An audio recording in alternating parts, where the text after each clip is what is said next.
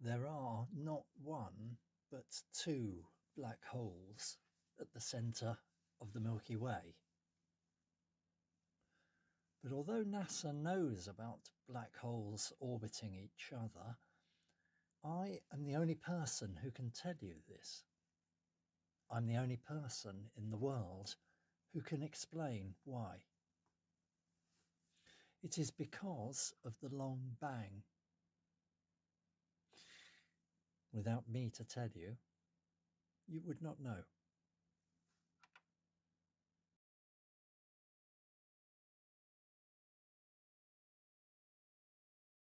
The secret history of the Milky Way is the secret history of the universe. It is the story of not a short, big bang, but a long, indeed a never-ending bang. More like a gong still sounding. Things are still accelerating throughout the universe. The universe itself is both expanding and imploding. Above all, it is the rate of acceleration that is reducing. The story of the Milky Way and the previously secret part played in that story by the long bang begins with the formation of a black hole. 12 billion years ago, the Milky Way forms. At first, stars form only near to the black hole. Other galaxies also form, and one is on a collision course with the Milky Way. Here is where the long bang first shows itself. Not just moving, they are accelerating towards each other. Important to understand is that we are seeing something else happen here than would be described by mere movement.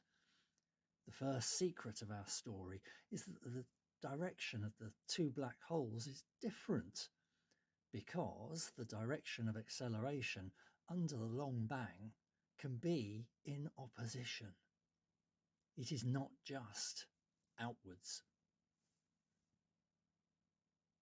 The outcome of the collision is standard physics, reproducible on any billiards table. Momentum in two directions results in movement in a third direction. If and when the black holes fully meet, then the differences in direction of acceleration will be resolved in something like the way they are resolved by two cars colliding head-on. But that is in the future of the Milky Way. At this point, the outer black hole's acceleration is pushing against the rotational direction of the inner black hole and away from the gravitational pull of the Milky Way. Like a motorbike skidding on tarmac, the outer black hole is being pulled forward even when pushing in the reverse direction. This is a stable configuration for the middle life of the Milky Way. With the acceleration from the outer black hole pushing against the rotation of the Milky Way, a very slow rotation begins for the outer black hole. At the same time, the buffer keeping the two black holes apart is very slowly being abraded. In particular, the matter around the edge of the second black hole is being pulled turbulently into the matter at the edge of the Milky Way, giving rise to the creation of brand new suns. Over the next 10 billion years, as the second black hole oh so slowly spirals into the centre of the galaxy, suns are being formed that are proportionate in age to their distance from the centre. Earth is formed about halfway through this middle period in the life of the Milky Way. The oldest suns are about 8 billion years old, whilst the youngest are only 1 or 2 billion. Of course, Earth is 4.5 billion years old. So, for around 8 billion years, the second galaxy sacrifices its outer matter, a bit like an orange being slowly peeled bare. Around 1 billion years ago, the process finally completes. There's nothing left to keep the black holes apart. The Milky Way is about to enter into the mature stage of its life. Now it is time. Now I have to describe to you how the spiral arms of the Milky Way were created, and how the bar at its centre came about. Let us start with this extract from the talk I have been giving since 2014. Acceleration has a very practical effect, which we can apply in our own case. Let me give you 3 examples of a single scenario. The first example is where we have a black hole that is outside of a set of stars that are gravitationally linked.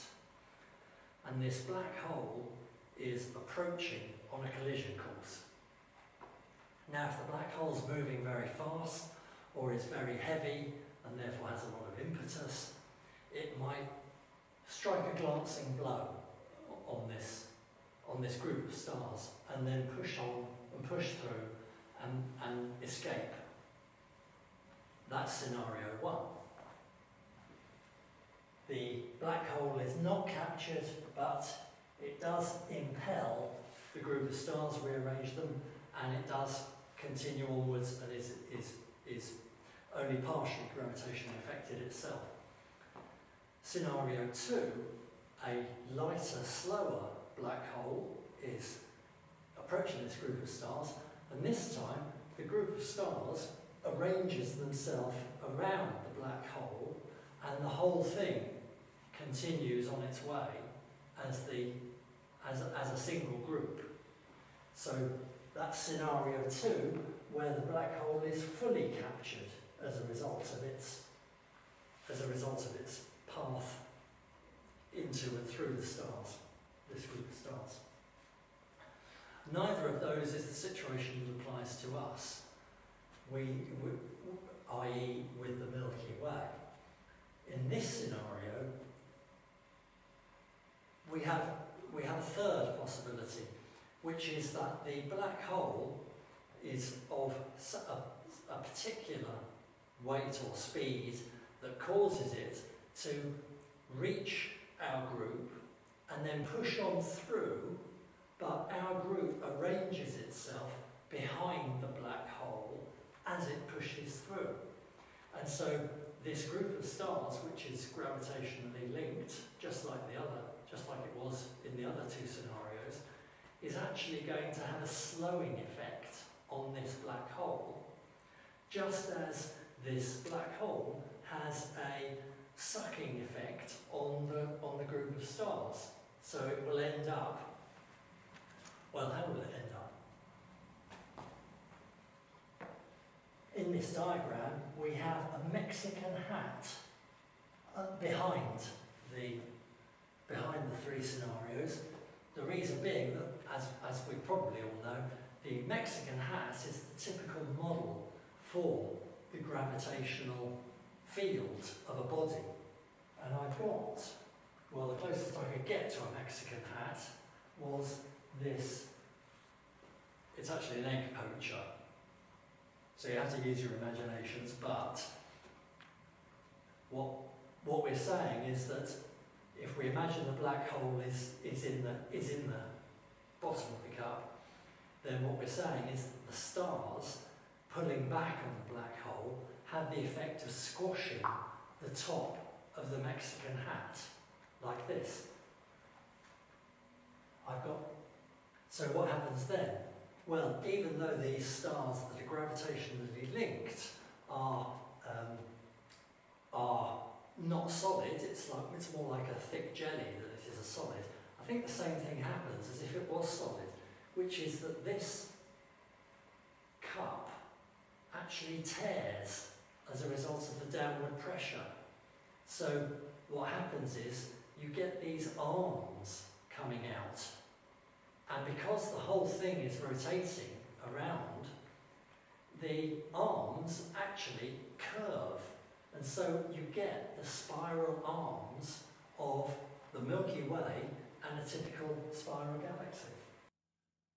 Something else has been happening in this scenario of a black hole spiralling in from outside with a reverse acceleration that has not shown up visually in our reenactment of events.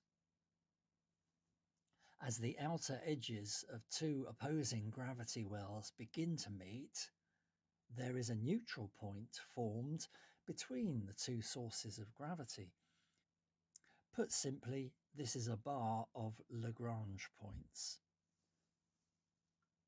A bar which falls across the region of influence of the two gravitational centres, but is still within the region of the gravity wells taken together. In other words, it is for visualization purposes like a skateboarding ramp that dips in the middle and rises at both ends, as well as along the narrow sides. When this region holds mostly gas, as it does during the approach of the outer black hole, it is not visually of great note, and we have not been concerned to animate it. Recall now that both galaxies have their very oldest suns at their centres.